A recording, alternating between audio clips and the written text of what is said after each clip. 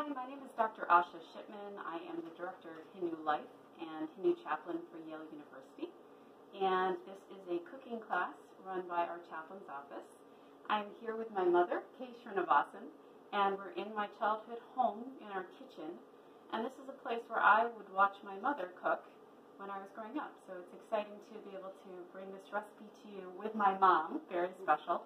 And one of the dishes that we're going to feature today, or the dish we're going to feature today, is Chana Masala. So it is a chickpea curry from India.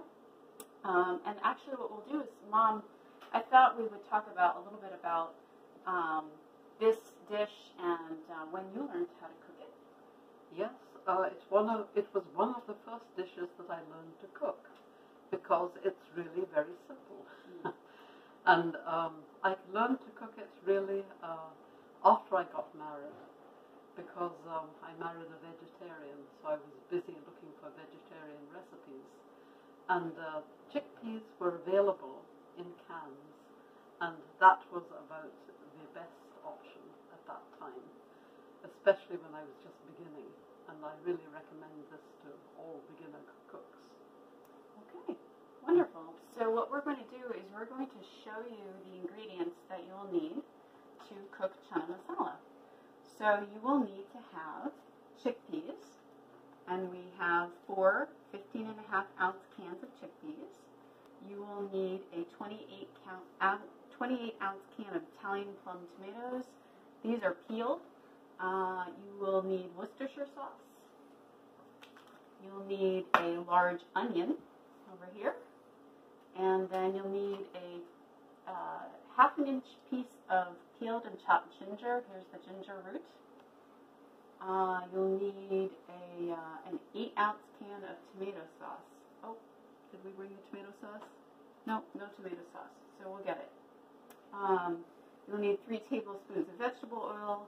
You will need a teaspoon of black mustard seeds, a teaspoon of cumin seeds, 1 dry red hot pepper. If you like it hot, you can skip that. You could also add in garlic, 2 cloves of garlic, but that's optional, and we're not going to add it in ours. Sautéed or roasted cashews, so over here. And then a can of small white potatoes, also optional, but I highly recommend. You'll need turmeric powder and garam masala. You will need, if you want, you could have unsweetened coconut, shredded coconut, a fresh green bell pepper. You could also use chopped cilantro. So that would be a garnish. So these are the ingredients. The key. Oh, and the curry leaves too. So you could have curry leaves. So these are the main ingredients. And you will also need a pot. Now this is a 5.5-quart pot that my mom uses to cook the chickpeas. You could use something bigger, but probably not something smaller, because the seeds will need space to do their cooking. Okay, so before you can make the chickpea curry, the chana masala, you have some work to do the night before. So Mom, what do we have to do the night before we want to make chana masala? We have a very important piece of work to do, which actually could be equal to the importance of actually cooking the chickpeas. They have to be drained and marinated. It's very important to do it at least a day or a night ahead. And you do it this way. You do not rinse out the chickpeas. You open the can carefully, and then you pour out the liquid that you find inside.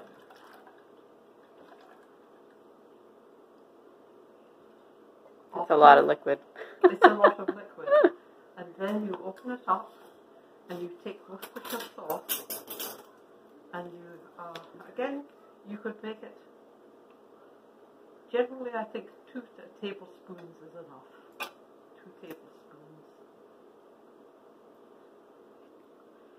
The next move, after you've spooned in the sauce, is to just shake it and just turn the can a little bit. Just not enough to sort of let it spill out, but just enough for all the chickpeas to gently soak. Then you put the lid back on again and put it in the refrigerator for overnight.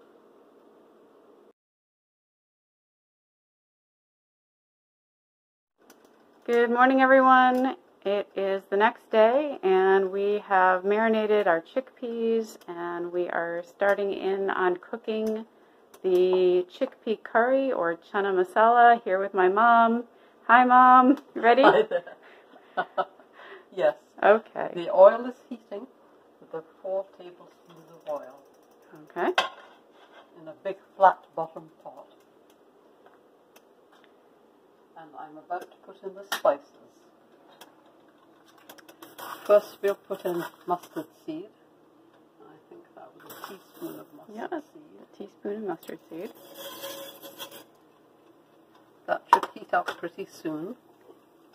And I noticed that you're on a medium heat. I'm covering it because the mustard seeds will pop. Right. And as soon as they get halfway through popping, I'll put in the cumin seed. Okay. And it usually takes about 20 to 30 seconds to get them going. It depends on how warm your oil is. Yes. Okay. Yes. So while they're popping... They're beginning to pop now. Yep.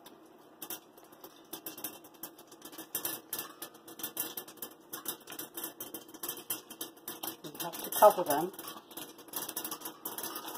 This is to flavor the oil. That's right. Okay. And what did you just put in, the cumin? I just put in the cumin seed. Yeah. So the There we go. Okay. And what's next, Asha? Okay, so the next thing is that while the mustard seeds are still popping, add cumin, add red pepper, and garlic if you're doing it. Okay. So we are not using garlic, but... today, but here is a very healthy red pepper. Oh boy. Okay, we should be ready to add... And the next thing is to add the ginger. Yep. Ginger. And then onions. Yep.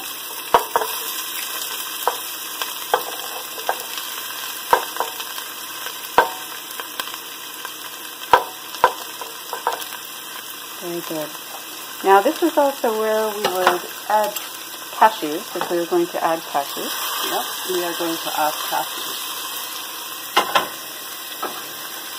Stir these.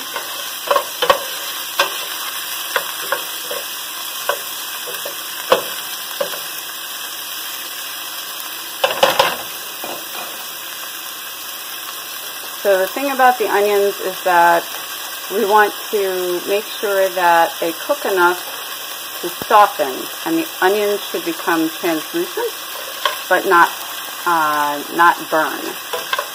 So here come our roasted cashews. Yeah. We'll leave some for garnish. Okay.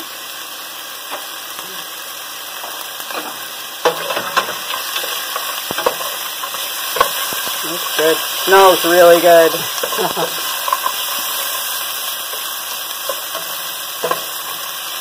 Now, if you're not a huge onion fan, as these cook, they actually aren't going to be as oniony as you might imagine, because you're going to cook them down into being a translucent soft onion. So you could avoid using onions for garnish if you're not a huge onion fan, but this recipe does do better with onions. Now, do you put... we are getting ready to add our turmeric powder. Now, do the onions get more translucent than this? They don't have to. They will gradually cook down in any case. Okay. It all depends on how you like your onions. So if you want them less sharp, cook them more. Yes, exactly. Okay. But if it doesn't bother you, then it's good. Okay, so here we go. The next is to add turmeric. And so we're going to add a half a teaspoon of turmeric. And then we're going to add masala powder. And we had 2 teaspoons of garam masala powder, or if you can't find that, you can find sambar powder. You can do that. Yeah, that's what we're doing. Yeah. And let's see. And then we stir and fry for 2 minutes to roast the spices. Right. They're getting really flavorful and colorful. Okay, I'm going to add another tablespoon of oil. Add another tablespoon of oil, okay. There we go. Now, what are you looking for that tells you should add more oil? If it's beginning to sort of, the spices start to get a little, they're beginning to sort of stick to the bottom. Oh, I see. Okay. If you have a non-stick pan, do you need to use less oil? You can use that. You can use that. Okay. This is where we should be adding the Okay, so tomato. the next thing is potatoes. Potatoes, right. Yep, we're going to add potatoes. And when we add the potatoes, we have to stir them so that they're coated completely with the turmeric and the spices. Right. And you can turn down the heat from medium if you feel like things are getting a little too hot.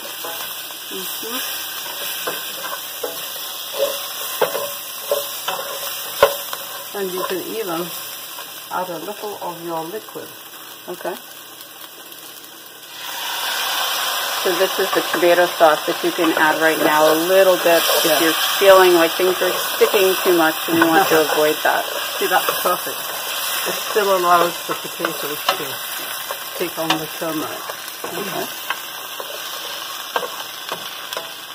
So here, the plan is to cook the potatoes so that they're slightly browned.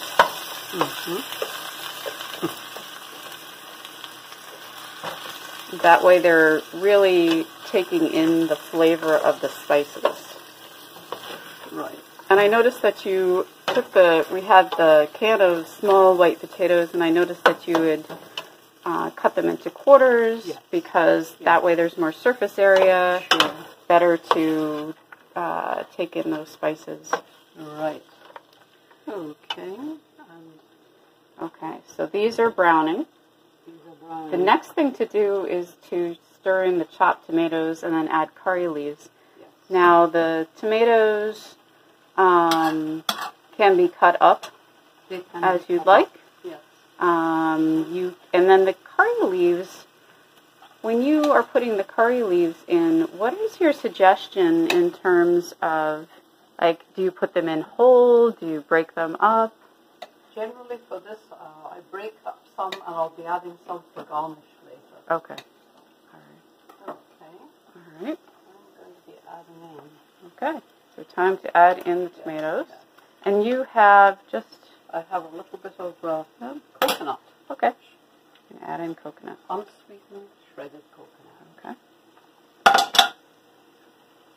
And then I'm you're also going to add the can of tomato sauce. Okay, adding in all the plum tomatoes. Some of them you chopped and some you didn't. Yes. Okay.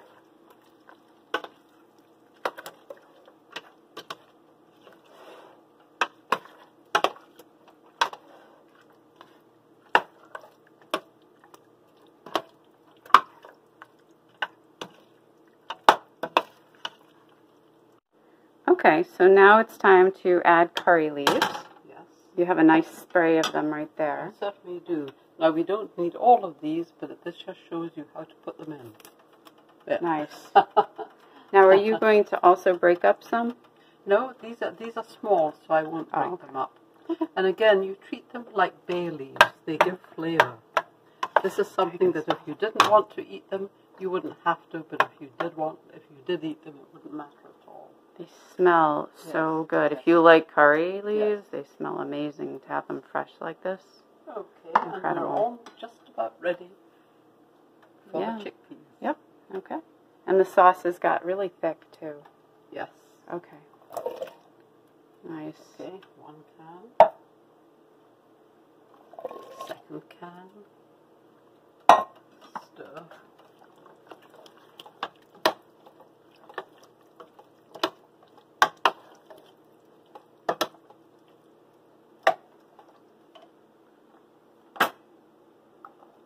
Third can.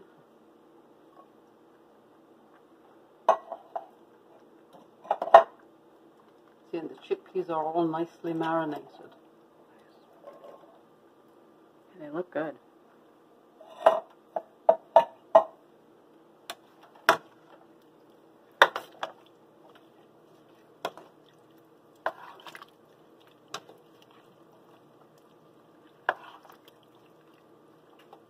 So now you're coating the chickpeas Yes. with the sauce. Yes. And then the next thing to do is to cover it and let it come to a slow boil. Exactly. Yes. Okay. And then are you going to add more tomato sauce? I will be adding more of the sauce. After it comes to a boil? Yes. Okay. Okay. In fact, we can even add more of the sauce from the can of the tomato can. Okay. All right. And that's going to happen after it comes to a boil or before? No, it's Right going to now? come right now. Okay, right now. Right now, and here goes the lid. Okay. Great. And now you're going to change the temperature. You're putting it up Yes. a little bit Yes, to I am. medium-high. Yes. I began on medium, Mm-hmm. took it down while we added the spices, Okay. and now it goes up again. Okay. Good. All right. Now you're going to bring it to a boil, and Yes. then are you going to... And then I'm going to just let it simmer. Okay. And because we added potatoes, it'll be about a 25-minute to half-hour simmer? Yes. Okay. Yes. All right. Okay, so now we have our chickpea curry in the serving container, and Mom, you have a nice garnish on this. Why don't you talk about the garnish and then also about what you could eat alongside Chana Masala? Okay. Well, this particular recipe for Chana Masala has enough gravy in it that you can eat it with rice, and yet it is also suitable to be eaten with different kinds of Indian breads. And here we have chapatis, we have naans, and again, rice. So you can eat it with almost anything, and it'll taste better tomorrow. And most of the garnish that you see here has been used in actually cooking the recipe. So it's all on hand. And So what do you have? You have on top of the Chana Masala, you have placed... well, I have the green pepper for garnish. For this recipe, I didn't add green pepper, though it could be added. I used red pepper instead. And we also have coriander, and we have the onion, which we have wedges. used in the recipe. Okay. Yes. And then I noticed that you have steamed basmati rice, and you have a Yes. garnish on the Right. basmati rice. Right, again, it's decorated with tomato, which we have used in this Chana Masala, Mm-hmm. and the cashew nuts as well. And this recipe is more South Indian in many ways, because it has used cashew nuts. Okay. Now, if it had been a North Indian recipe, it might have used almonds, for one thing, and but it would definitely have used tomato, no problem. And it can be eaten with almost anything.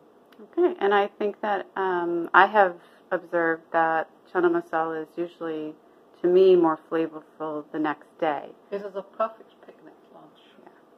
because you can make it ahead, and yes, it travels well. Okay. So this is it, everybody. I hope that you try the recipe and enjoy it. Again, the seasonings can vary depending on the level of spice that you like. Yes, you can. Thank you, Mom. This has been a lot of fun. Okay, for me too.